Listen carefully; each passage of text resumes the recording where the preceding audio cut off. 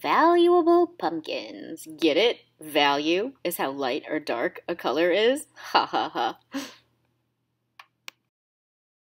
For this project, I used a square piece of paper. You don't have to, but if you'd like to, you can take a regular piece and fold it so the bottom corner meets the top edge and leaves you with a perfect triangle. See how that top left part is nice and pointy? You will have a half triangle or perfect square when you open it up. Cut off that extra edge. You may have done this if you've done origami before, and you usually need a perfect square for origami. Open it up.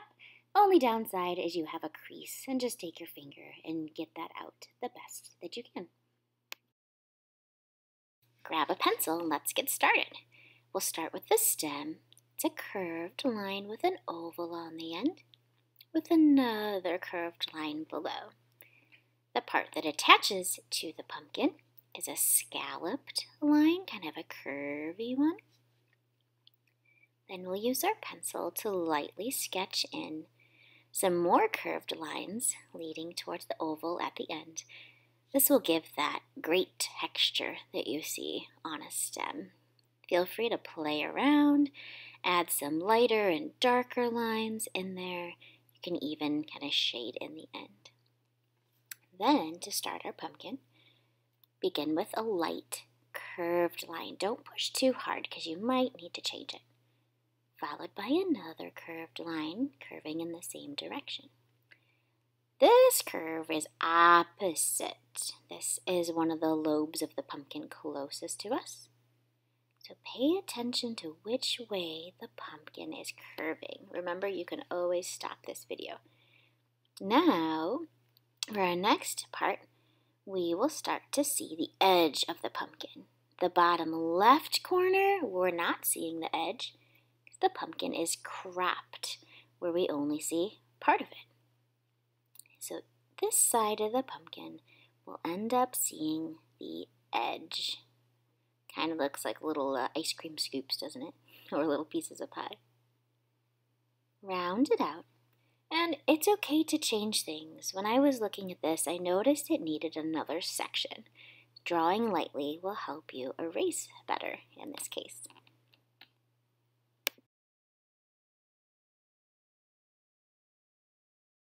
Crayons, colored pencils, or twistables will work best for this project.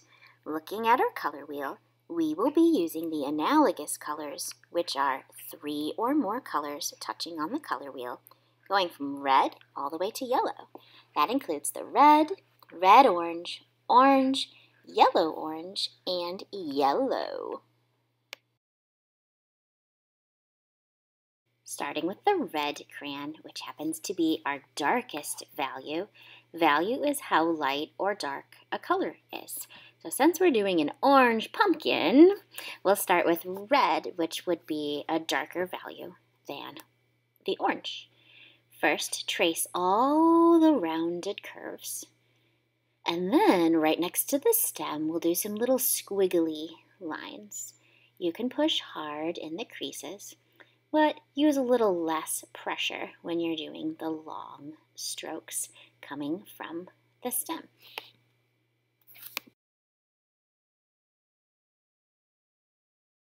Switching to our red-orange, it's a little lighter than red, more orangey, it's a reddish-orange color over those same lines. We're trying to get our darkest parts in first. Notice that my lines are becoming very long. They're still curved, and they're still pointing in the same direction, going down, out, away from the pumpkin stem, kind of radiating like a firework would, starting in the center and moving down. Darken those creases. It's a little bit of a shadow there. And just keep adding that red-orange. Feel free to pause the video whenever you need to, because this is way sped up.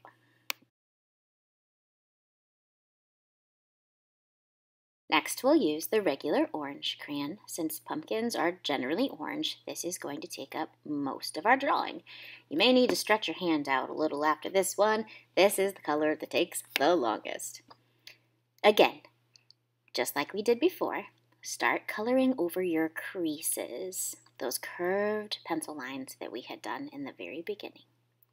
Then, just like a firework, start at the stem and have your lines radiate out from the center, all going in the same direction. If you get close to the edge of your pumpkin, it's okay to switch to curved lines, since that is a curved line over there. Keep on coloring. You might be thinking, Mrs. Walsh, that's not very juicy coloring. You're right, not yet. Our goal is to layer these colors on top of each other to create a more realistic looking pumpkin drawing.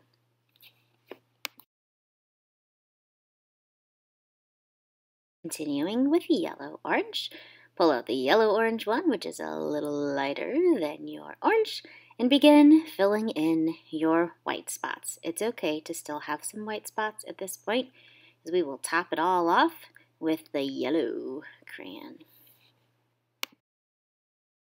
Whew, are you still with me?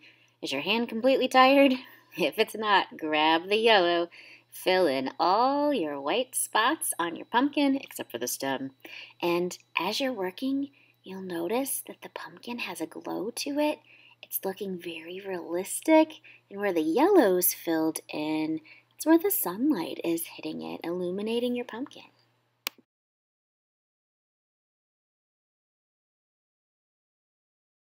Hey, we made it!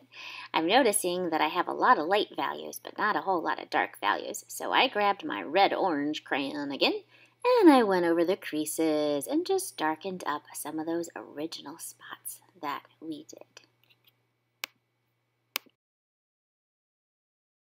Let's finish this up by coloring the stem. Stems on pumpkins are usually not alive anymore once you cut it away from the plant, so we'll be using brown. Start by outlining all those pencil lines with your brown and lightly shading from the base to the tip of the stem with some brown. You can push hard in spots. Then we'll use green and do the same thing, lightly color. We're adding and building up layers of color. Then yellow-green. And then if you want, some blue-green. And I noticed it was way too bright for my liking, so I toned it down a little bit with some brown. Layering these colors will make your pumpkin look so realistic. If you really need to darken it more, bust out that black. Black will darken any color.